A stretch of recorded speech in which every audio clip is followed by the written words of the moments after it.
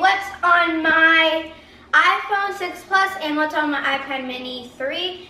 So I'm going to start with my newest addition, which is this. I got this from my mom because she got the iPhone 7 Plus, so she gave me her old phone. So this is her old phone. I got it like 2 days ago, so that one's really new.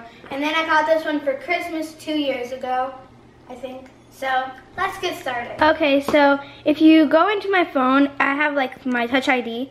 So I have like all the regular stuff that comes with the phone, like camera, photos, settings, clock, app store, calendar, news, weather, and all this different stuff that comes with the phone.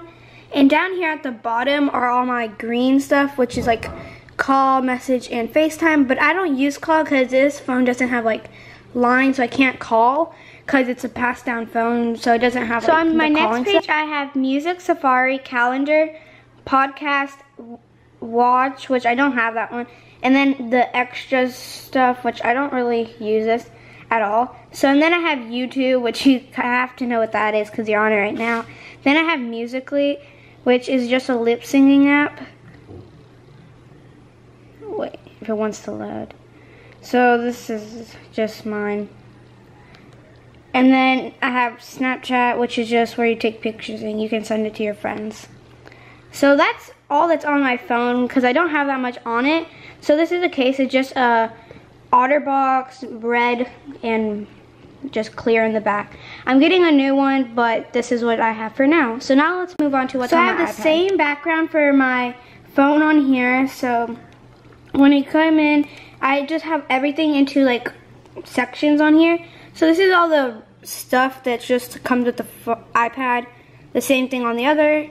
And then these are like stuff I don't really use this much. So it's Pandora, Netflix, Songly, Cute Girls Hairstyles, and Instapress. So then down here is like the most used stuff that I use. Musical.ly is the same thing on my phone. Snapchat's the same. YouTube, and then Color Switch. It's one of my favorite apps on here. So what you like, they have game modes.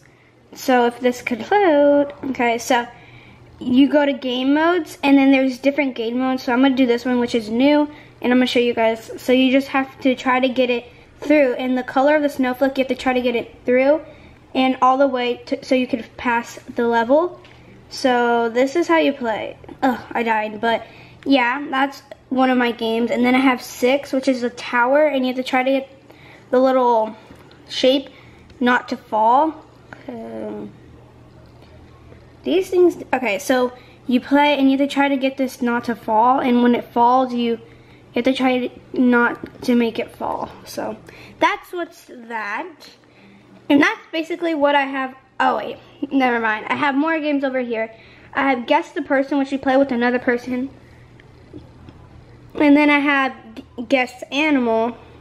And then I have Get on Tap. And it's just a game that somebody showed me.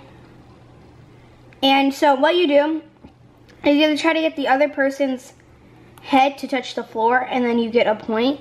And you have to see who wins, and whoever gets to 5 first wins the game. So that's basically what's on my iPad.